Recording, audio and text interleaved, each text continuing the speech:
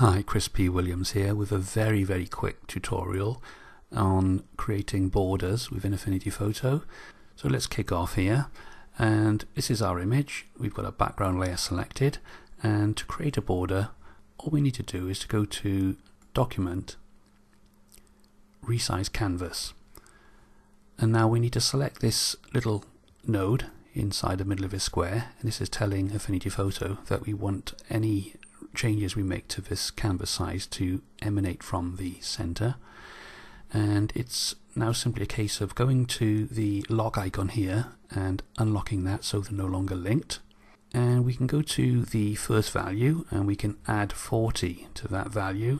So 465 plus 40 is 505, and we go to the next value, and then we have 5202 plus 40 is 5242, and click on resize. And now if I zoom in on this top corner, you can see we now have a fairly even border going around our image, but there's no actual color there as indicated by the checkerboard behind. Now to fix this, we just need to add a new layer, and we can do that by clicking on this little add pixel layer icon at the bottom right corner of the layers palette, and then we can drag that to the bottom of our layer, and now we can select a color. So if I select white, I can now fill that layer with white, and you can see we have a white border. But we can make this a little bit more interesting. I'm going to press the X key now to swap the colors over from white to black, and I'm going to fill that layer in black. So I'm going to return to the document drop down and reselect resize canvas.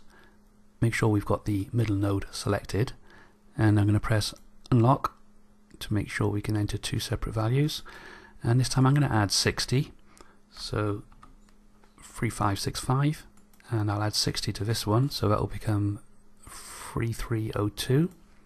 So I've just added 60 to each side, and I'm going to resize, and you can see we've got an extra border around. And again, I'm going to create another layer, left click that one and drag it to the bottom of my layers palette, and I'm going to press X to swap my paint from black to white, and I'm going to fill. And now if I zoom in, you can see we've now got a black and white border going around our image. And if I zoom out, Control and 0 or Command and 0 on a Mac, you can see the effect we've had, and you can do that as many times as you like, and you can make these borders as thick or as thin as you like. So I hope you found that really quick tutorial useful, and if you did, please like the video and please subscribe to my channel. Thanks very much. Bye.